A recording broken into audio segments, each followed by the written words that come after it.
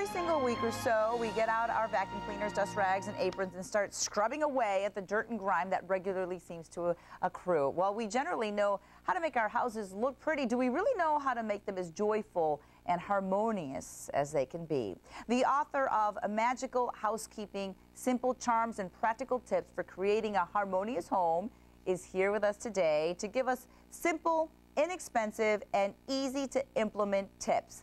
Welcome to the show, Miss Tess Whitehurst. Look at that book cover. I love it. Thanks for being here, driving all the way up from Los Angeles. I love it. I appreciate it. Thank you so much for having me. You know, why do you think that cleaning up our clutter and becoming a little bit more organized and living in a harmonious home will make our lives less stressful? That's basically what we're saying here, right, Tess? This is a big aspect of it, yes. And I think that's because we all know on some level that our internal environment matches our external environment. They reflect each other. So when we clear out our clutter, we're actually clearing our minds. We make things easier, simpler, and when we experience a clutter-free home on a regular basis, it actually positively affects every single area of our life because it lifts our mood and clears our minds. So there are several things that we can do. We can arrange our home in a certain way to increase the creativity of the home and of our minds as well, you're saying, right? Okay, right. Restore good energies. You said front doors are very important. I want to get to this right away because this is really interesting. Why are front doors so important? Well, I love to talk about front doors because they are the first impression. So, you know, if you see the front door of a house, the mood of it really kind of sets the tone for the home. And this picture I chose because while this is a beautiful front door, this actually breaks one of the rules that I think is really important. You see how the left plant is kind of going in front of that door? Yeah. It a little bit creates a feeling of unwelcome, and it's a little bit inconvenient that you have to kind of step around it. So it's subtle, but it's very important. For this particular door, I would choose smaller plants. Okay, gotcha. Now we have other pictures of other doors, and is this more of a look that you would like with these other pictures that we're about to see? Yeah, the next picture of a front door, see, I think it's not about style. I think everyone should pick their own style, whatever is most, you know, powerful for you, what feels the best to you.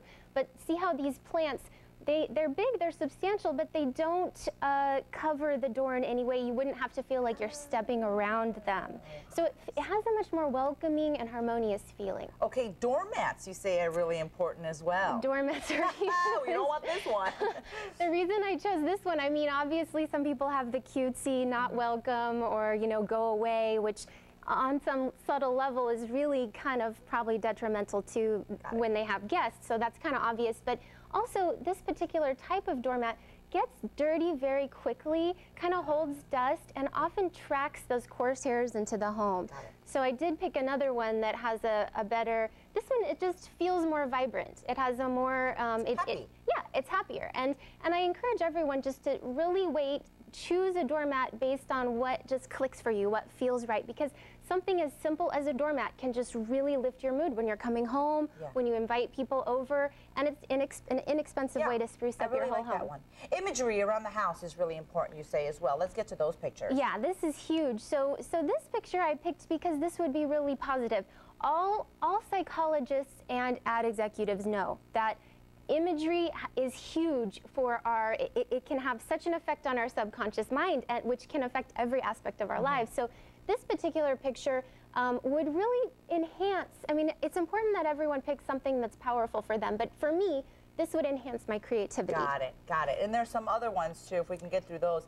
That one's really interesting. Yeah, so I've seen, in my work as a feng shui consultant, I've seen all kinds of different images, and so if this were a photograph perhaps that someone took and had on their wall, it's possible that something like this could cause them to feel like life was a struggle. Because you can kind of see the knuckles and like you're climbing at an impossible angle. So I just encourage people to check in with your imagery, look at it, make sure it's giving you a message that you really want to, you know, experience in your life. Well, those are really interesting, and I know we're almost out of time here, but I also want to, because you brought some ways to freshen up your home as well. Right.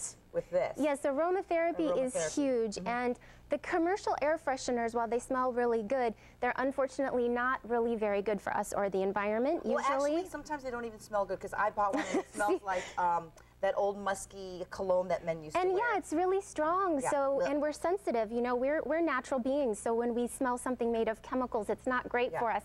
This I brought. You can make your own, and this rose water is completely natural. It's distilled from actual rose petals. You can actually eat this. You can actually put this in your water, but not once you put this in it. This is cedarwood oil. It's an essential oil. And you can just put, you know, like 12 drops in rose water. And then I also brought this white chestnut essence, which is a stress reliever, actually. It's a homeopathic stress. So you can make your own. You can make your own. A smile that you like. Spray that while I talk about your book signing. You definitely want to see this book. It's so interesting. It's full of great tips for your home. It's called Magical Housekeeping, Simple Charms and Practical Tips for Creating a Harmonious Home. And Tess will be back in Fresno, by the way, signing her book on September 18th. September 18th, 1 through 4, 1 p.m. to 4 p.m. at the Fresno Borders. We all know where that is. Out, talk to her, get her book, and get her to sign it, because it's a wonderful, wonderful, magical book, I should say. Tess, thanks so much. Thank you. So interesting talking to you. Thank you so much. We'll talk to you soon, all right? Okay. All right, thanks again. Still to come on Central Valley today, the people trying to get you fit. Hear from a woman who lost nearly 80 pounds with Jillian from The Biggest Loser. We'll be right back.